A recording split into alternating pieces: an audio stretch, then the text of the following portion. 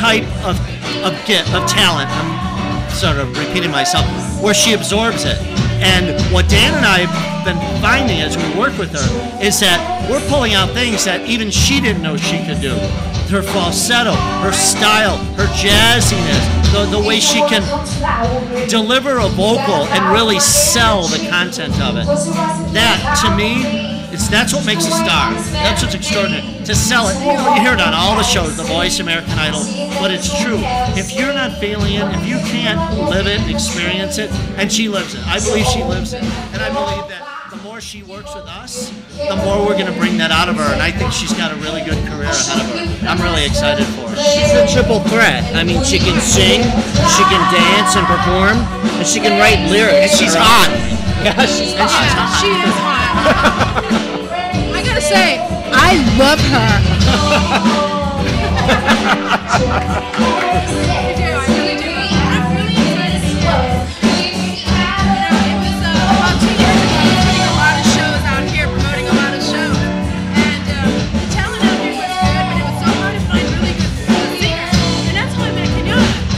To promote it. And I was like, hey, any singers for audition? So that's how I met her. How funny.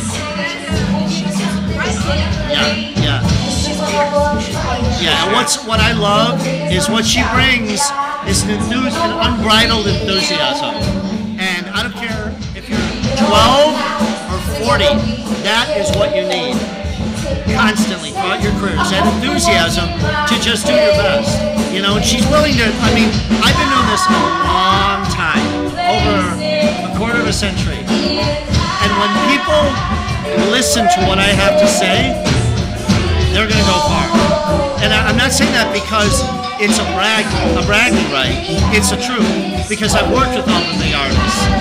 And if an artist avails themselves to me, I will bring everything out of them that they have that can make them the best artist they can be. And she's got it. She absolutely has it. Whether she sees, her name in the lights at, at the biggest arenas, or whether she's playing to the coolest clubs, it won't matter. She will have a following, and she will make an impact on this industry. Yeah. Thank you so much for being here in Phoenix, coming out to Roxy tonight, and I'm really happy. Oh, well, thank you. We're on your time.